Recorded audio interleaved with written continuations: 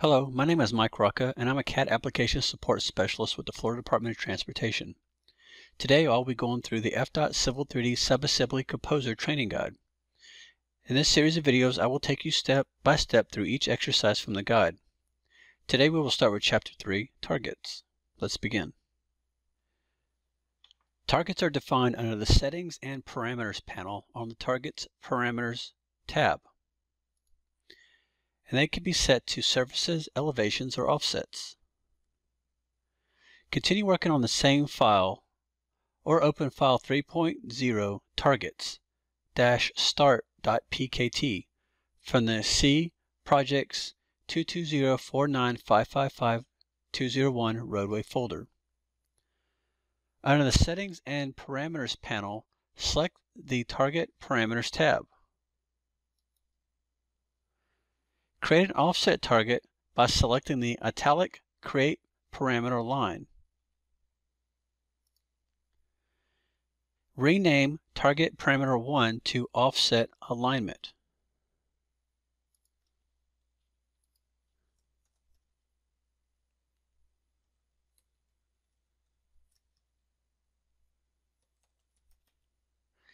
And set the type to Offset.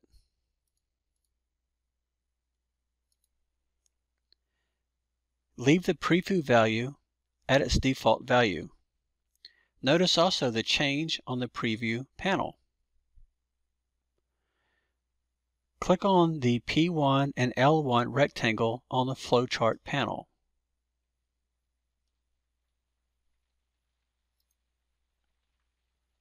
On the Properties panel, change the Offset target to Offset Alignment.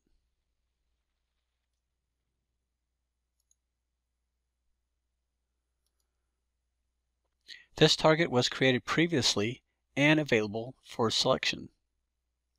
Note, if the offset alignment exists, it will overwrite the delta X values. In order to test the behavior, notice the Preview panel, the area with the offset alignment name. It depicts the target recently created and available for testing. The geometry has shrunk since the offset alignment preview value is 0. Select the offset alignment arrow. It should turn yellow and drag it to the right. Release the selection. Notice that the preview value under the target parameters change and the shape geometry is updated.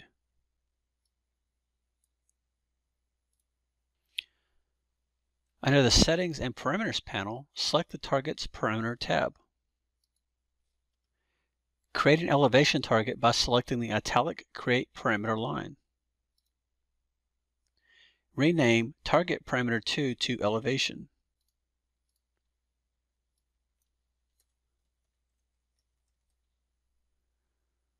Set the type to Elevation and set the preview value to -1.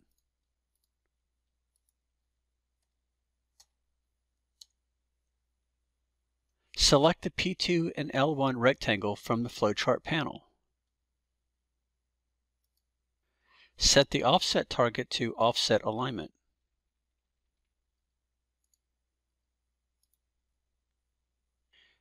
And set the elevation target to Elevation.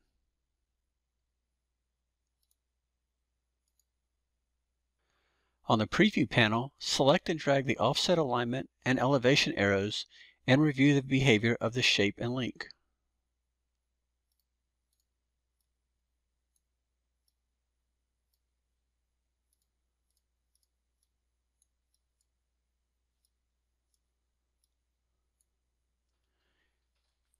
If these targets are defined in the corridor in Civil 3D, the width and slope of the link will be controlled by an alignment and elevation target.